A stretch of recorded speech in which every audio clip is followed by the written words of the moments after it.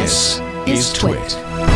So this new liquid glass, it's funny how the reactions have been all over the place. Mac Stories had an article calling it, opinionated design. That was one of the lines. I mean, that was like a summation of a bunch of the quick takes on afterward. Well, now after the fact, you guys have had some time to think about it. Most of you have probably installed the developer preview. I haven't, but you guys live on the edge. What do you think?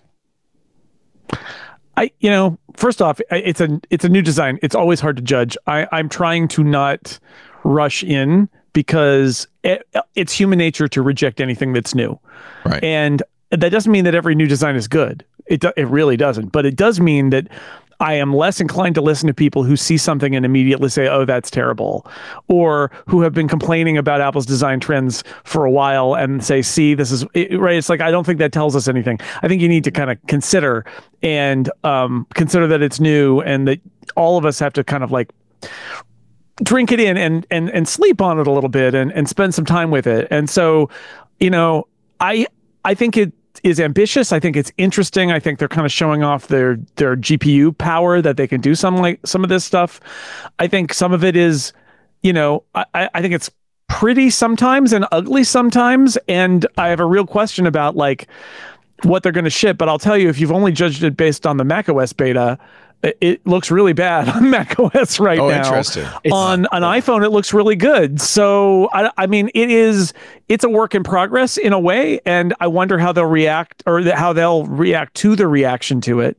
But I do think they needed a new design that was considered across all their devices. They really have been patching designs and importing one design language into another device that was based on a completely different design for quite a while now, and they really kind of needed a reset. I will expect that it'll be painful for a little while, but in the end, I'm optimistic about it. But like, I mean, it is a fresh coat of paint. That's what it is. To me, it seems more than a fresh coat of paint. Like really everything's going to look a lot different. Yes. It feels very Apple-like. That was my reaction to it, especially so I did it on iOS first, then iPadOS, then macOS.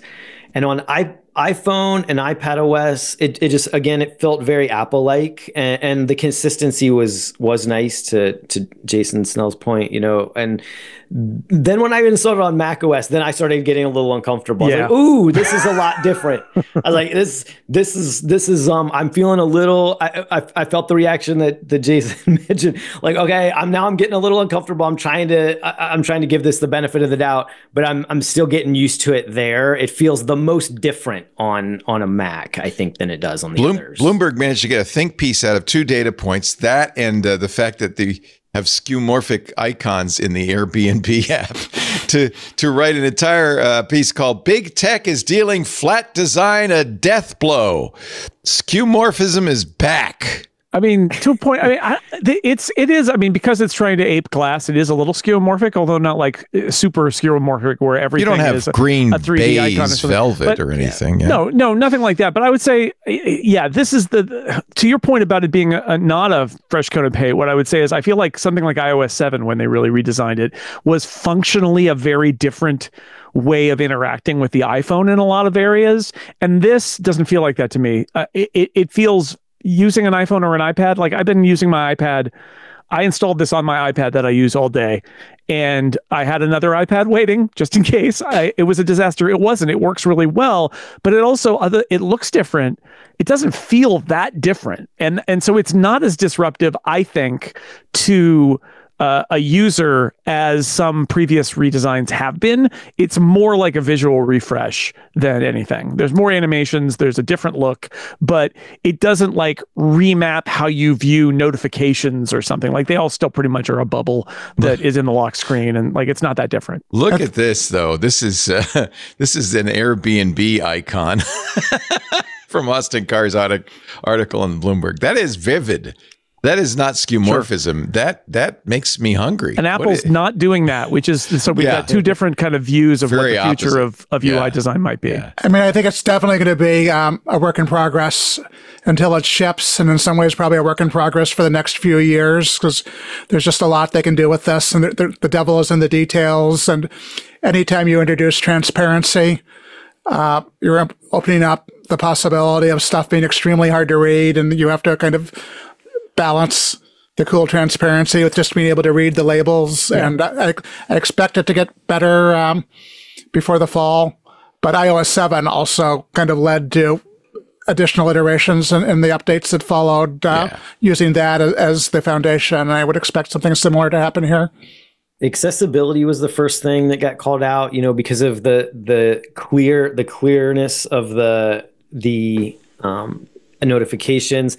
Then, depending on what your background is, they can be difficult to read. You can turn them off.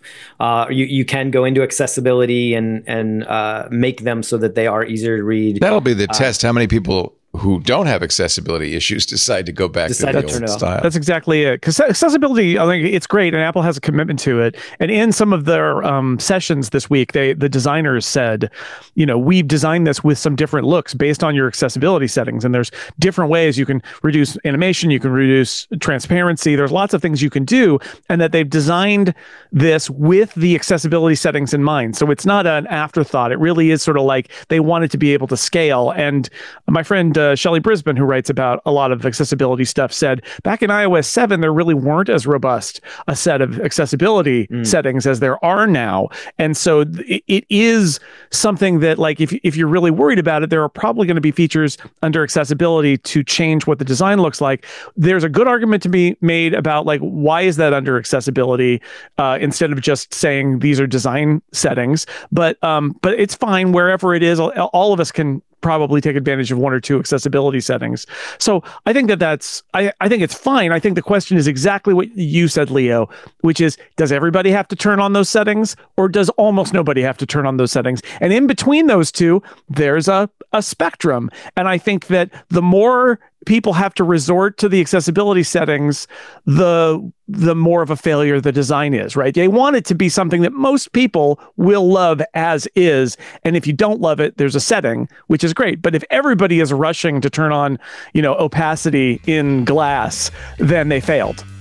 Hey, thank you for watching this little snippet from our big show, the News Roundtable, This Week in Tech. I'm Leo Laporte. Each week we cover the week's tech news, in-depth analysis, but it's also fun and engaging.